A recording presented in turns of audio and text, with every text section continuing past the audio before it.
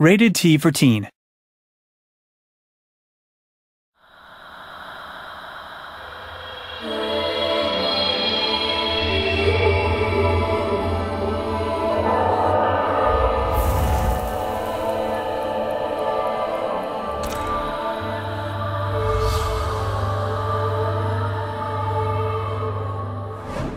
I had read a book called Journey to the West, which is a 400-year-old Chinese novel.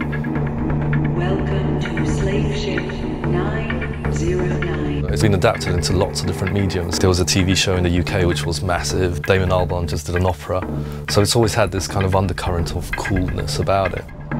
Remaining journey time is estimated at 16 hours. Tamim and I talked about the possibility of doing a game which is driven by two characters, and it's quite a big and quite an ambitious thing to do, to actually want to invest in an emotionally complex journey just between two characters. Free from the random hazards of the wild. As soon as the project started, I grabbed a copy of Journey to the West and we sat down, read through it, and just kind of looked at what elements we could use.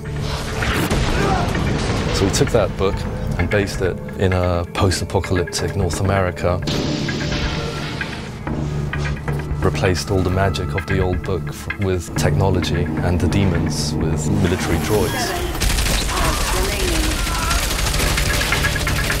There are going to be many games in the future, in the next 5 to 10 years, I think, which, as I say, they'll stop just being classified as games. They'll stop being, and films will stop being classified as films, and they will be events. No matter how hard we've been trying to make stories work, they're at the level of B movies compared to the best movies. So we wanted to kind of attempt to bridge that gap. So it was an immense challenge, but we had a terrific writer, Alex Garland, who came on board. He's done some great books and films, The Beach, 28 Days Later.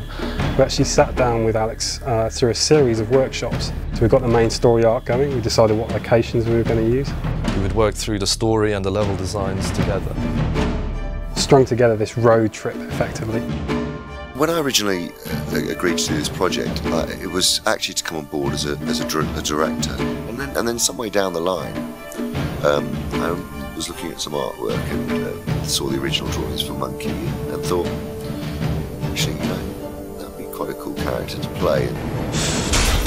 The other character is Trip, and she grew up in a community that her father set up.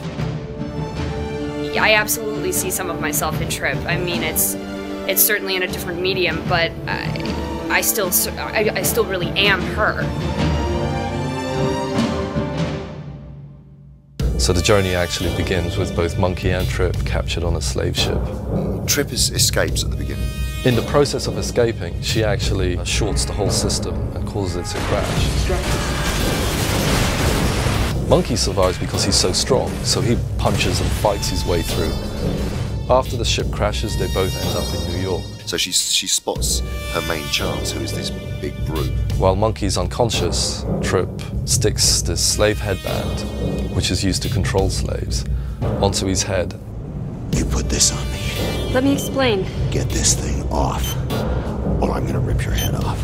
And he has to obey her orders, or else she causes him an immense amount of physical pain. Stop! She does this because she knows that the city is teeming with inactive mechs. What she wants him to do is to take her back to her community, which she's been plucked out of. You know, she's not doing it because she hates him. She's doing it because she has to. I die. You die. Oh! And so they start this uneasy journey together.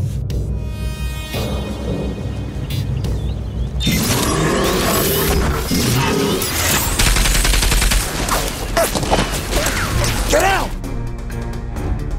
She's the brains, if you like, and you're the brawn, and together you can defeat pretty much anything you come across.